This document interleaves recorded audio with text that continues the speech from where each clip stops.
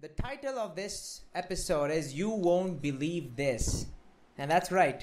What I'm going to do in this episode is absolutely going to blow your mind away, but you require patience for this, and this patience will be well deserved. Okay? So here is where I left you last time. I had a current carrying loop, and we calculated the magnetic field on the axis of that loop, and this nasty equation is what it turned out to be. It looks pretty ugly now, but I'm going to leave it as it is over there. I'm not going to fiddle with that for now. Instead, I'm going to talk about something completely seemingly unrelated thing, and that is about a magnet. It's been a long time since I've spoken about a magnet, and this is a course on magnetism, so it's high time I brought up the magnet. So you know what I'm going to do? I'm going to talk a little bit about a magnet this time. So here is my magnet. Here it is. And you can see some things that I've already written down there. Let's clarify that. Although I've told you before that magnets don't contain some magical magnetic charges like a north charge and a south charge, which is a source and a sink for magnetic fields, for now I want to just live in delusion. I want to live in ignorance, and I want to treat this to be identical to an electric dipole. Okay? Just like how an electric dipole is made up of a positive charge and a negative charge separated by some distance, I want to think of a magnetic dipole or a magnet just like in these terms, and I want to calculate what is going to be the strength of the magnetic field created by this magnetic dipole at this point. And if this sounds familiar to you, it should, because it's going to be exactly identical to what we did in electrostatics, where we calculated the electric field on the axis of a dipole. So let's quickly do that. Okay? So let me rub this guy, and let's get to it. So to calculate the magnetic field this time due to this dipole, I need to know what's the magnetic field due to each quote-unquote magnetic charge. And that's going to be exactly similar to what we would have for an electric field. The magnetic field due to Qn acts like a positive quote-unquote magnetic charge. And that magnetic charge is going to create a magnetic field. I'm going to call that field, let's see, I'm going to use yellow for that. And I'm going to call that magnetic field as B due to the north pole. And that's going to be just like the electric field, mu naught by 4 pi. In the electric field, it was 1 by 4 pi epsilon naught times Q by R square. So it's going to be the same thing. It's going to be Q naught divided by R square. R is this distance from here to here. What is that distance? Well, this is Z, and this distance is A, so that's Z minus A. So I'm going to get Z minus A the whole squared. And just like how a positive charge creates an outward electric field, this positive, or not positive, north charge is going to create an outward magnetic field. So this is Bn. I'm sorry for that color mismatch. Okay. So that's Bn. Okay, that's outwards. Now, similarly, the south magnetic charge is also going to create its own magnetic field, and that I will represent using a different color. Let me use this one. So that will be B south. Let me write that down here. And that's going to be having a similar formula, mu naught by 4 pi times Q south this time, divided by Z minus A, not Z minus. This time it's going to be this distance square from P to QS, and that's going to be Z plus A. So Z plus A the whole squared. And that's going to be in the opposite direction. It's pretty much like a negative charge, okay?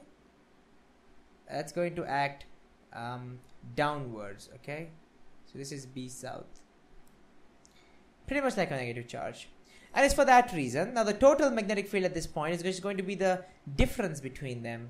That total magnetic field, B total at point P, is going to be the difference. And this guy is bigger. I hope you can see that, because Qn is closer.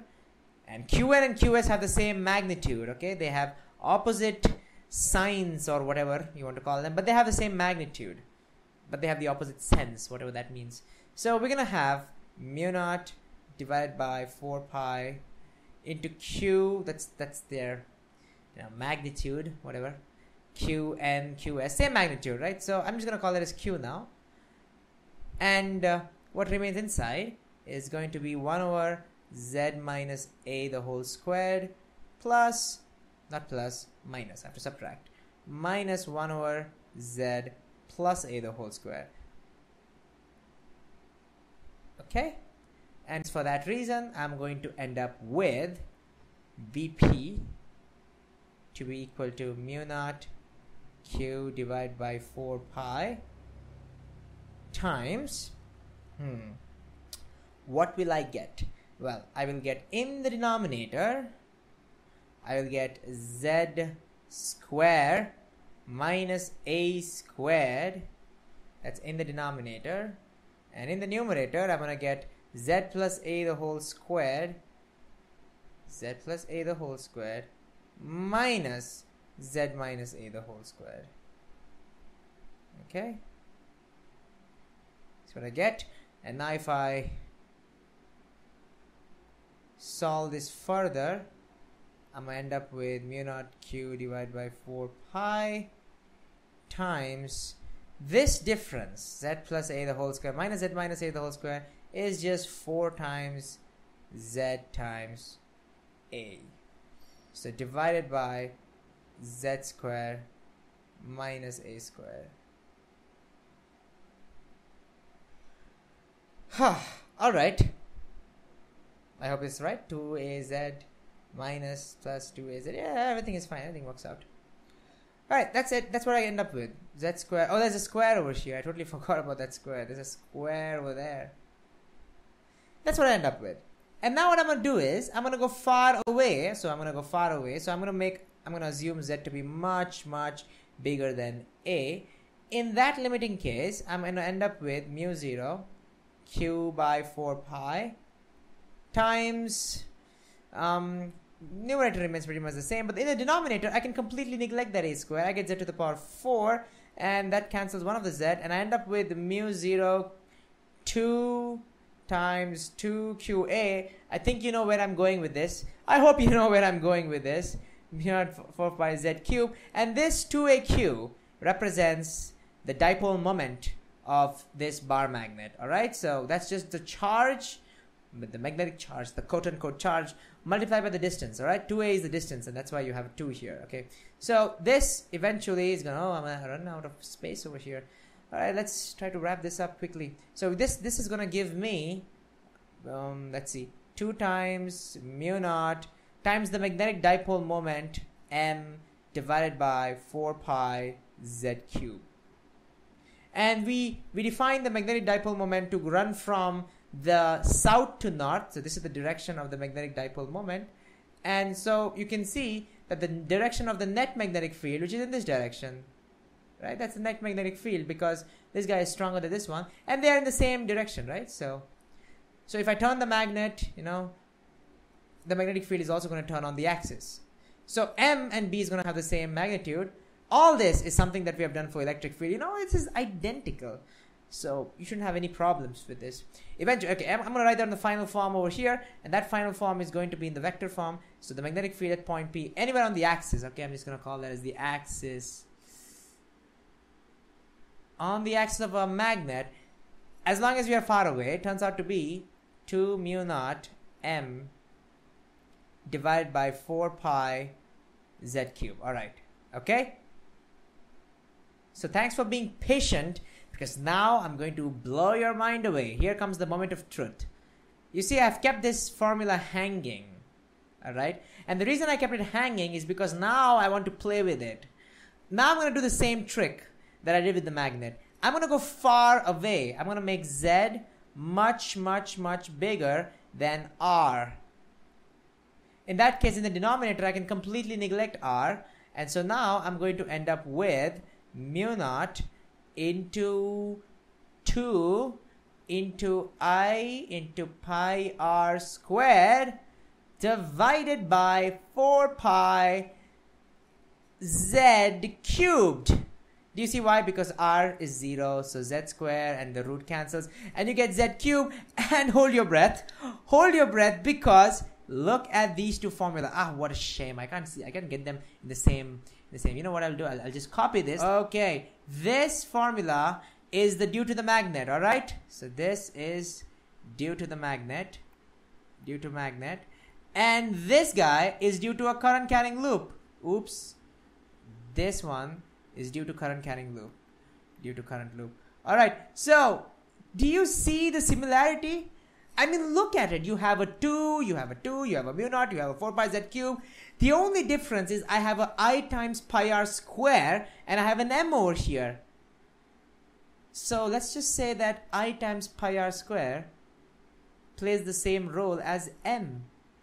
Well, what is m? M is the dipole moment, and it's for that reason, if I take the current and multiply by this area, then you know what I'm going to get? I'm going to get the dipole moment of this loop.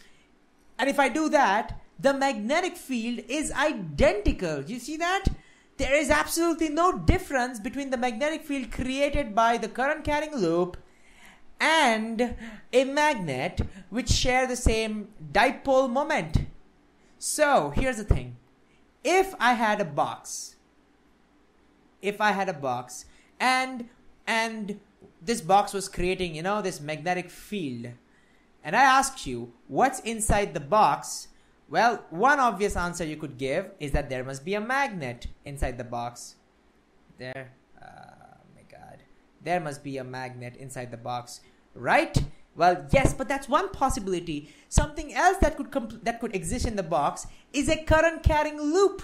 Is a current carrying wire, a circular loop. It doesn't have to be circular, actually. It can be any loop as long as it's a current. So it can be either a magnet or a current carrying loop, a current loop, because both of those guys give me exactly the same result.